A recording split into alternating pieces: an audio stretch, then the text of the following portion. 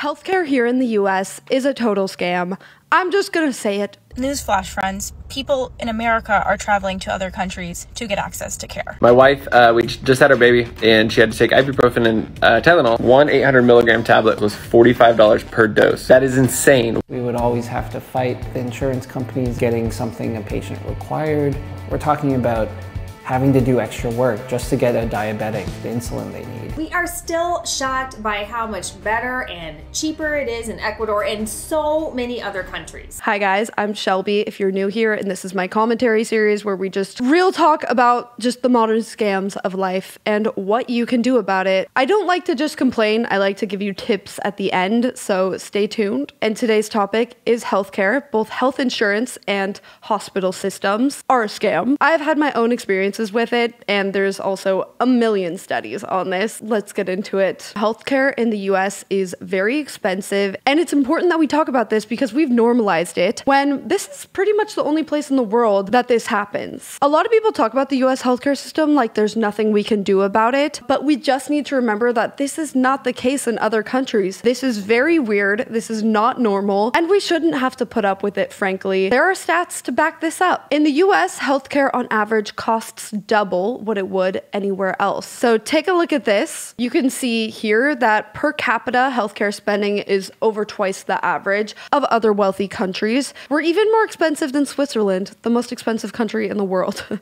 average is about $6,400 and the average in the US is $12,000. Now I know a lot of people like to argue that it's because people in the US aren't as healthy, and it is true that there is a lot of heart disease in the US. There are a lot of dietary and lifestyle factors that can cause more health issues, but what we've found through different studies is it is the procedures themselves that are twice as expensive. These same exact procedures are pretty much always more expensive in the United States. Take a look at this graph. This is the cost of an angioplasty. In the US, it's $32,000, but in the UK, it's only $11,000. Virtually every country is less than half the cost of what it is in the US. And this is just one procedure. We see this across the board for almost everything. And it's not just the medical procedures, it's also the medications. In 2018, the cost of insulin was like quadruple anywhere else in the world. It was $99 in the US. Meanwhile, in Mexico, it was only $16.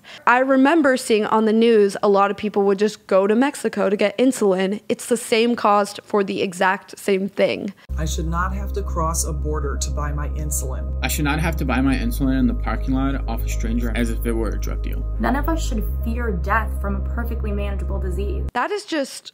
Now in 2024, they did cap the cost at $35, which is good because if you are diabetic, you need insulin. You absolutely need it. I just think that's disgusting that people are profiting that much off of it. It's gross. Again, this is just one instance. There's a lot of medications and basically every procedure is more expensive here in the US. And a report also found that although we spend a lot of money, we actually get worse outcomes. You'd think we'd be getting top-notch treatment. Apparently, we're not. I do feel like in general, healthcare is good if you're going to a hospital, but there is still a lot of medical error. I think in particular, we see the infant mortality rate and with things related to giving birth seem very dangerous, where other countries take a different approach that is oftentimes safer. It's so jarring to see on TikTok somebody that has to go to the hospital and when they're traveling in Europe, and it's way cheaper than in the US. Some people are even traveling abroad specifically for medical treatments. Just take a look here. Today we're using the French healthcare system to fix Alan's knee, get an MRI scan, because the American system is just far too expensive. $2,500 versus $250. Yeah, we have insurance. In the US. No insurance here. Much cheaper than the US. Let's see how it goes. I just paid 25 euros to go into this French nonprofit doctor's appointment.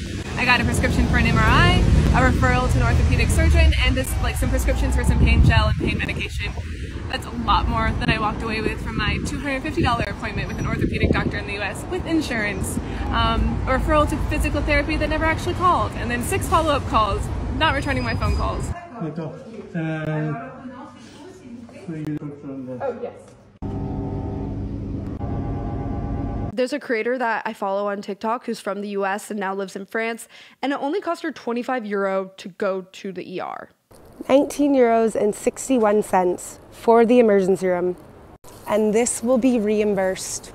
So I'm gonna pay them, but then Sécurité Sociale is gonna pay me back. You know, a lot of places in the world, healthcare is not an issue. It's not something people really worry about the way that we do here in the US. Meanwhile, in the US, people go bankrupt from healthcare costs. A lot of people don't realize just how scammy the whole system is because of the way it's set up that your job pays for your health insurance. However, this is an issue because we're more and more moving towards people working for themselves. The gig economy is huge now, and you have more upside if you work for yourself, but you don't have a lot of negotiation power when it comes to your healthcare costs. Healthcare being provided by your job goes way back to the 40s when people worked in factories that were dangerous, and so they had to provide healthcare because crazy stuff was happening. A lot of people are afraid to leave their jobs because it provides them healthcare, even though they might make like 50,000 more working for themselves. It ties people to jobs that sometimes don't pay them enough. Because I work for myself, I get so much more mad about healthcare because all of the cost burden is on me. But it's genius that it's set up this way because the majority of people work for companies, and so they aren't that concerned about it because it might not affect them unless they lose their job or they decide to work for themselves. But many people aren't really thinking about that. If everyone in the US had to purchase their own healthcare the way that, you know, myself and a lot of people that work for ourselves do, I think there would be a huge uproar because I pay a lot for insurance that covers pretty much nothing. One pro about healthcare in the US is that at least you can see a doctor fairly quickly, or can you? Because this is an argument that people make, and it is an issue in some countries that have a single payer healthcare system that it can take a very long time to see a doctor. You know, it seems like in the US we can see a doctor a lot faster, but in reality that's not always totally true. What I found from my research is that this is mostly a Canada problem. This is the country with the longest healthcare waiting time. But take a look at number 2, the US. It's the US, guys. Turns out places like the Netherlands, Germany, France, you don't have to wait as long in the US. That's crazy. I have totally seen this to be true. I recently saw a doctor who referred me to a specialist, and they told me, oh, this time of year it's actually really hard to see a specialist. You should probably make an appointment soon because you're probably gonna have to wait for 6 months to see an ear, nose, and throat doctor. It's possible it wouldn't take me as long in LA, but I will say I actually have had a lot of sinus issues in my life. I regularly had to go see an ENT for a while, and I could never get an appointment faster than 6 weeks. I was usually waiting, 2 months for an appointment. In the US, you might be able to get to the ER pretty quickly. You can go to a basic urgent care. But if you have a problem that requires a specialist, it can actually take kind of a long time. You're still going to be waiting a long time in a lot of cases, and you're going to get ripped off. So at least in Canada, it's free. They're waiting a little longer than we are, but it's free. I think it is largely a myth or just over-dramatized that other countries are waiting a really long time for procedures. Maybe in Canada they are. I got coffee with a British YouTuber who was here recently, and she told me that it actually doesn't take that long to wait to go to the doctor there. To see a primary care doctor in the US, you do have to wait 3 to 4 days. You usually can't go the same day unless it's an urgent care facility, not to be confused with the emergency room. The urgent care is not the emergency room. So why is it so expensive? This is something I've really grappled with. It doesn't make sense because other countries it's not. So why is it here? There are several reasons, but to sum it up, it's because it is a for-profit system. And another big reason is because it isn't a single payer system. Hospitals have much more advantage in setting the prices, and we as consumers have less negotiation power. Vox made a really great video about how in other countries, when it is a single payer system, I know this is a controversial type of system, whether you like it or not, it does lower the cost on average for procedures because the government says, hey, this is how much we're willing to pay. If you don't abide by that, then you're just not going to get paid more. Because it is a private healthcare system and there's many different payers, there's probably hundreds of different insurance companies that negotiate their rates with different hospitals. And then there's the government subsidized healthcare, which is Medicare and Medicaid. Medicare and Medicaid are the only ones that really get the the most affordable rate. In this Vox video, they basically say it's because it's such a large chunk of the population, because they all band together in that way, they have more negotiation power. They're able to get better rates. A lot of hospitals are for profit. There are some that are not for profit, and a lot of health insurance companies claim they're not for profit, but we'll get into that because I don't really buy it personally. Essentially, the hospitals in the US have more of an advantage and more of a negotiation power because we're a private healthcare system. Then we can see in a single healthcare system, they can't charge these crazy prices. Another reason it's expensive is there are a lot of bullshit administrative costs when it comes to both hospitals and health insurance companies. While a lot of hospitals and insurance companies say they're not for profit, there are things that they count as expenses that are just kind of outlandish. Take a look at any major hospital system. The CEO is a lot of times making $15 million a year. There's dozens of people on the payroll making $1 to $5 million a year. Kaiser Permanente specifically, we see this, but Kaiser Permanente is just one hospital system. There's a bunch of hospital systems just like this. So while they technically might be a not-for-profit company, meaning they're not trying to make a profit, it's because their payroll expense is gigantic. And because every healthcare system is like this and there's no cap on it, they all sort of have to pay this much now in order to retain the leadership that they need. Put me in charge, I'll do it for $500K a year. And now there's this standard they all expect to be paid $15 million a year. If they don't get that, they'll just go to another hospital system. This is the same thing with insurance companies. If you take a look at Blue Shield, look at how much they're paying people. This is just for Blue Shield of California. The CEO makes $6 million and a large part of their executive team is making $1 to $3 million a year. And keep in mind, there's a Blue Shield in pretty much every state in America. That's 50 CEOs just for this one insurance company, likely making over $1 million a year. And the larger national ones, of course, make even more. Cigna's CEO made $20 million. Same thing with United Health Group's CEO. And of course, the whole team making like over $5 mil a year. And it wasn't always this way, actually. My mom actually worked at a hospital in the 90s. She did medical billing. When she worked at this hospital, it was in Washington State and it was owned by nuns. A lot of hospitals actually have a religious history. The history of healthcare in the US, a lot of it, when it dates back to like Catholicism, actually, if you really look into it, it's kind of interesting, which is good and bad. Back then, you know, nuns actually did provide more charity care. They didn't nickel and dime people as much, my mom said. However, you know, they wouldn't even give birth control. They're definitely not going to do abortions, probably even for ectopic pregnancies. Like, they weren't perfect, okay? But they truly were a nonprofit. Like, truly. I feel like the nonprofits today are kind of BS. They're not. They are making a profit. They're just in the numbers making it look like they're not. My mom said that when she worked at this hospital, when the nuns worked there, they were able to give charity care a lot more freely. Prices of things were lower. Eventually, the nuns were dying out and they had to sell it to a hospital group that was buying up a lot of hospitals in the area. When this happened, my mom said they hired all these BS administrative people who had much higher salaries, and they pushed for the medical billers to bill for every little thing. That's when we started seeing people get billed $100 for a Tylenol. It's when these bigger hospital groups got involved and started buying them out. So this was St. Francis in Federal Way, Washington. That's where my mom worked. If you look into the history of it, it was originally owned by nuns. Now it's owned by Chi Franciscan Healthcare, which is now a pretty big healthcare system in Washington State. This is something I think a lot of people don't know about has happened with a lot of hospital systems, because how would they know? If my mom didn't work in medical billing in the 90s, I would not have known that. She has like a firsthand account of it that I think is super interesting. There's a lot of administrative bloat when it comes to hospitals. And part of the reason for this administrative cost is the way that our health insurance works. Dr. Mike has a really good TikTok on this. Just take a look. Let's say I'm following a patient's tumor size. We need an MRI to see how the tumor is behaving. The insurance company will deny it. I will call them. I will say the patient needs, why? Because of this. Did you get a CAT scan first? No, they don't need a CAT scan. They need an MRI. No, they do. And I have to argue for 45 minutes. Yeah. Guess what I don't get paid for as a doctor? Well, for me, I'm a weird scenario, but everyone else, time. If you're a lawyer, are you doing anything for 45 minutes without getting compensated? I don't find that doctors will call and argue. Most doctors will try, and then we fail. So then we start trying to hire administrators to do it for us. And that is why healthcare costs have ballooned in this country. I see. Our healthcare costs have doubled, tripled. Doctors should be making way more money. They're not. Doctors themselves sometimes have to waste time justifying why they have to do a procedure. This back and forth is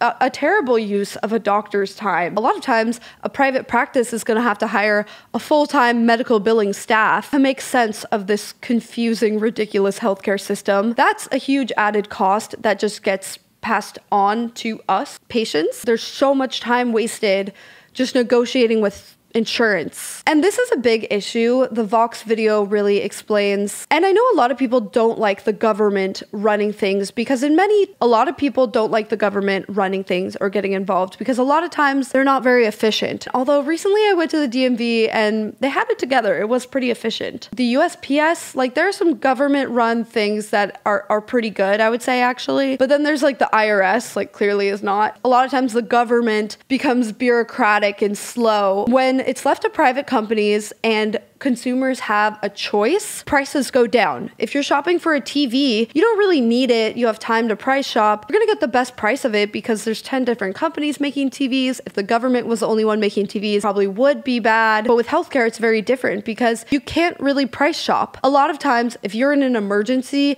you have to go to the ER. You're at the mercy of whatever they charge you. Even when it's not an emergency, the prices aren't really transparent. They passed an act that made hospitals list their prices, but even when you look at it, they're still all over the map. It'll still be this huge range of thousands of dollars that something could cost. It's not really transparent.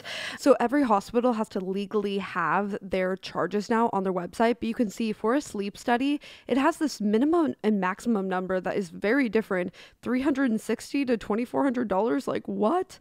But they do at least show you what each insurance is going to charge you, so it's kind of helpful, but the numbers are still kind of all over the map. It's really hard to get a cost estimate. If you call a hospital to try and get an estimate, they'll pretty much tell you they can't do it. And even if they do, a lot of times it's still different when they bill you. Hospitals, they just have too much power in what they can charge, and they do abuse that. So they charge just ridiculous amounts for things. And I saw this with my most recent medical bill. I recently had to go to urgent care for a sinus infection that just wouldn't go away. I have my own health insurance, but it is a catastrophic plan that I pay $350 a month for. So I try and not go very much. It was 3 months of getting sick, basically. So by the third time, I was finally like, okay, I'll just go get a prescription. So I go to an urgent care, which is not the emergency room. Urgent care is basic care. A lot of the times it's not a doctor, it's a physician's assistant or maybe a nurse. They can write you prescriptions for basic things. It's usually not that expensive, but I made a big mistake, which we'll get into. I went to this urgent care appointment. I was there for 30 minutes. I did a COVID test,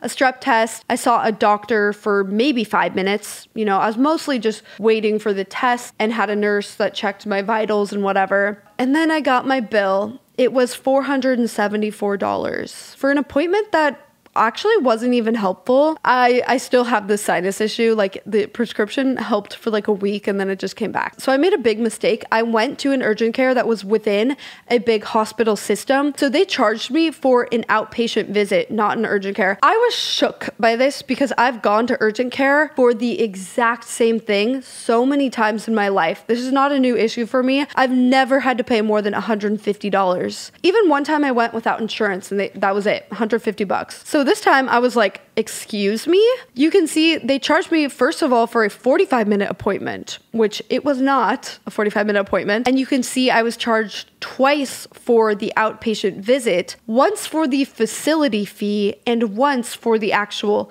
care from the doctor. We can do the appointment in the parking lot then. I don't really care. So I've really been trying to fight this because my appointment actually wasn't 45 minutes. And secondly, this is above the average cost for these same procedures at other medical centers. So I just feel like it's crazy that they charge me this much. But basically, if you guys need to go to urgent care, just go to one of those little like City MD, those little pop-up urgent cares.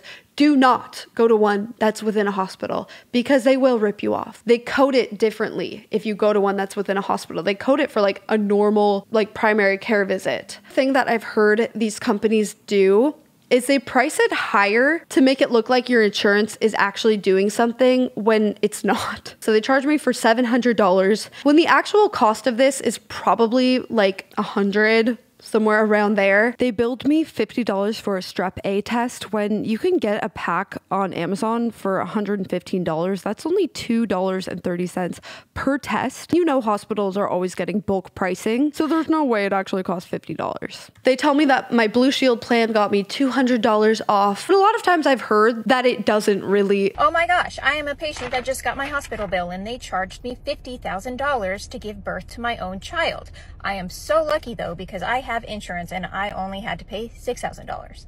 And then like 50 of you tag me and you're like, oh my gosh, Christy, how can a normal delivery cost $50,000? It doesn't. It doesn't. It is a made up price. Usually it's called a charge master price, and it's essentially just a negotiation starting point between your hospital and your insurance. Charge master prices are way inflated. They're usually 300 to 500% more than the actual fair market value of that service. Hospitals benefit from keeping this number as high as possible so that when insurance companies only reimburse a percentage of that number, the hospital can still make a profit. But before you think the insurance company is the hero here, insurance companies very much benefit from hospitals keeping these prices high as well. When a hospital bills you tens of thousands of dollars for a service and then your insurance company comes back and says you only owe a few $1,000s, it looks like your insurance company saved you a lot of money. That's good advertising. In addition, the more and more expensive that healthcare costs become, the more and more people there are that feel forced into buying insurance to avoid financial ruin. That's cornering a market.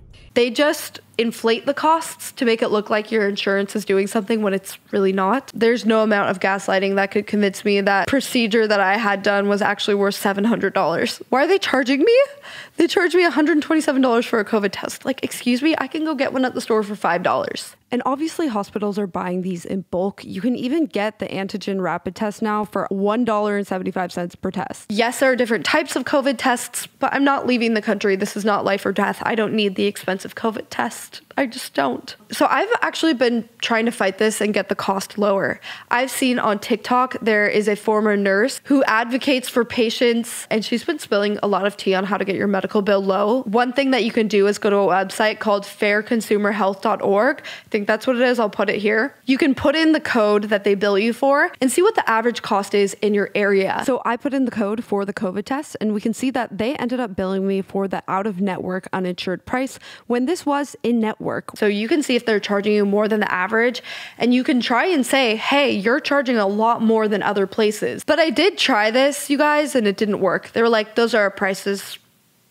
It's like, oh, well, my appointment still wasn't 45 minutes. A lot of people are actually able to get their medical bill way lower this way because 80% of medical bills have errors. They'll charge you for something twice. But even if that's not the case, sometimes you're able to negotiate a lower price. I have not been successful with it, but I do think this is just not a great system because who has the time for this? Fortunately, I'm able to make the time for this because I can call it research for this video and I can spend a few hours communicating with them. But most people don't have the time for this. A lot of people are at work all day and they come home.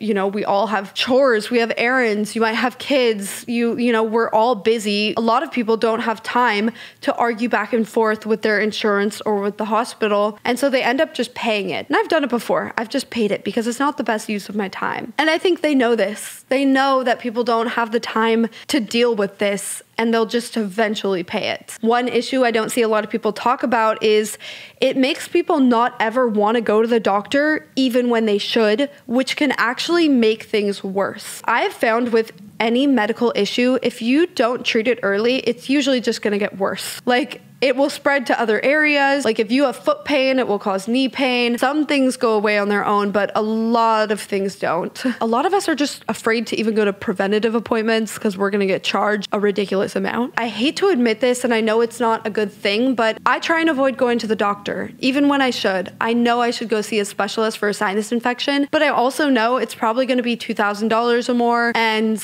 it probably won't even help that much. So I've just been putting it off, which I know is bad. I know consciously I shouldn't do that, but I also know I'm not the only one who does this. Another thing I want to touch on is not only is this a scam to patients, but it's also a scam to providers. A lot of doctors and nurses are very overworked. Insurance companies will only let them see a patient for 5 minutes. Insurance companies will require doctors to see a certain number of patients every day. And so that's part of the reason why we're not even getting that good of care. Everything's very rushed. It causes doctors to burn out. They don't enjoy their job as much. Same thing with nurses. A lot of them are overworked. A lot of nurses are quitting. In fact, I actually met one of my subscribers a couple years ago. She was a travel nurse and she quit to become a wedding photographer.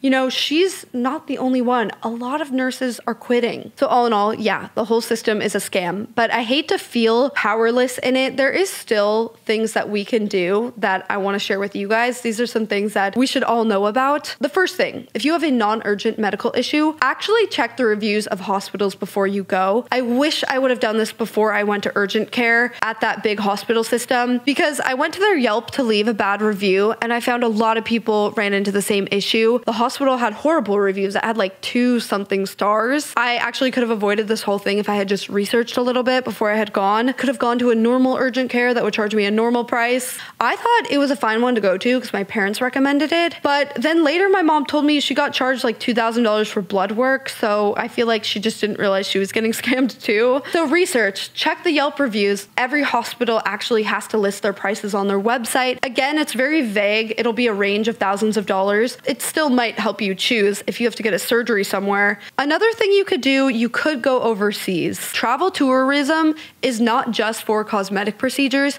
People are actually doing it for all kinds of stuff. A lot of times it is cheaper to go to a different country. I don't know how I feel about this though, because we don't want to overwhelm other countries' systems just because ours is a scam, but it is something that people do. Another thing I'm going to start doing is documenting everything. The next time I go to a doctor, I'm going to say, hey, I'm filming this whole appointment for my records. I'm gonna try and do that the next time I have an appointment because one, you'll have proof of everything they did. So if they bill you for something extra, you can show that didn't actually happen. And you'll also have proof of how long the appointment is. So if they're trying to bill you for a longer appointment like they are for me, you can show how long they were actually with you. It also could be helpful for in the future. If you forgot something your doctor said, you know, it could be helpful to have that. It might be that some doctors say you can't film it. I'm not really sure, but I've filmed things before. It's never been a problem, but you do have to tell them that you're filming. It's another thing that you can do. Follow this girl on TikTok. This is the former nurse that's spilling the tea on how to get your medical bill lower. If you ever do get a medical bill that's really high, go through the steps that she's talking about. She's really brought to light the fact that you can apply for charity care. If you make under a certain amount,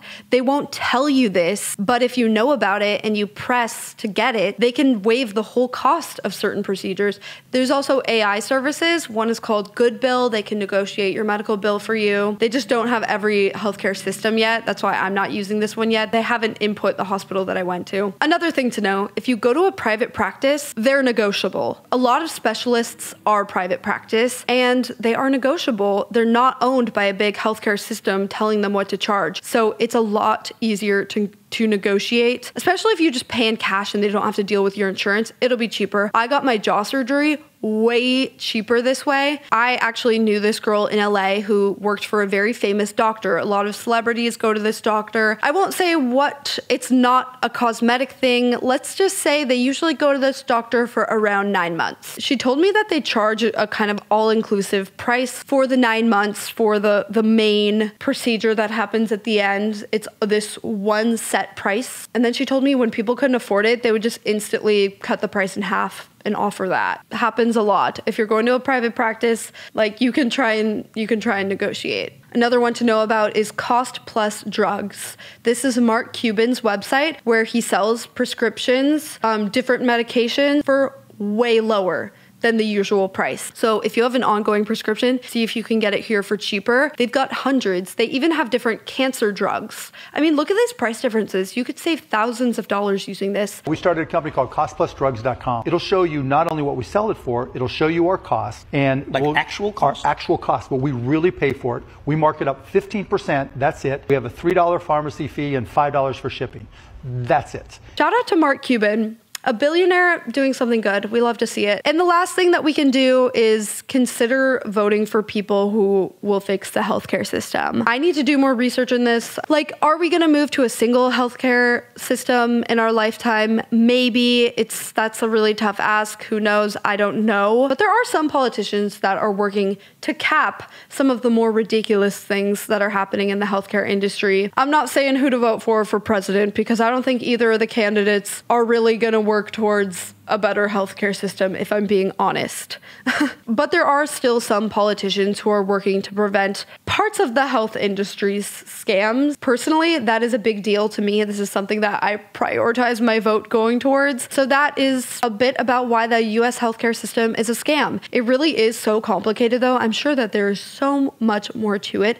I would love for you guys to comment down below your experiences with the US healthcare system. If you know any way to get it cheaper, if you have experience going abroad for healthcare services, if you have tips for hacking this stupid system, let us know. Comment down below if you were able to fight a medical bill successfully. I need the tips because I'm currently still trying to do it and it's not going well, you guys. I hope that you guys enjoyed this video and I will see you in the next one. Bye.